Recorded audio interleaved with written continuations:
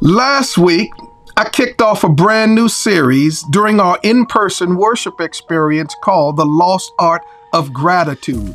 It's all about cultivating a thankful heart, remembering that we thank God for every good and perfect gift which comes from above. And then Minister Marcy opened us up with a warm welcome. Then Reverend Tim Morris came along, you all, and just laid the place out.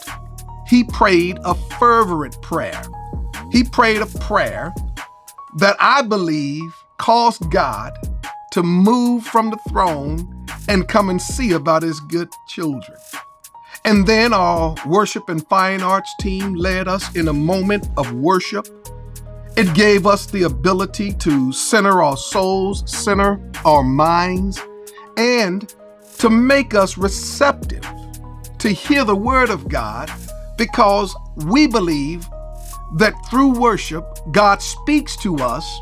And then when the word comes along, it only enhances what God said. And then I rounded out that whole experience preaching the first message in this series, The Lost Art of Gratitude. We call that episode 3. And during that message, you all, we looked at the book of Esther, and I talked about, I don't like how it happened, but I love how I'm looking. We don't like the circumstances we find ourselves in. But if we look back over our lives and see how those circumstances shaped us into who we are, then we are reminded to start appreciating everything we have. That's right.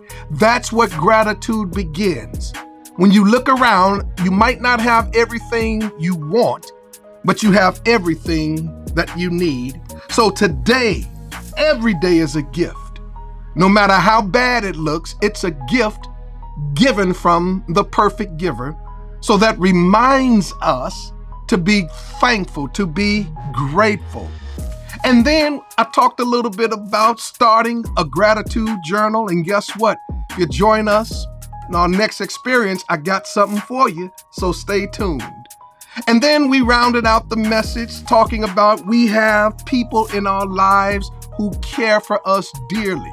So don't forget to join us every Sunday at 10:30 a.m. Central Time and every Wednesday evening at 7 p.m. for the gathering as we continue this series, The Lost Art of Gratitude. I can't wait to see you this Sunday during our live stream.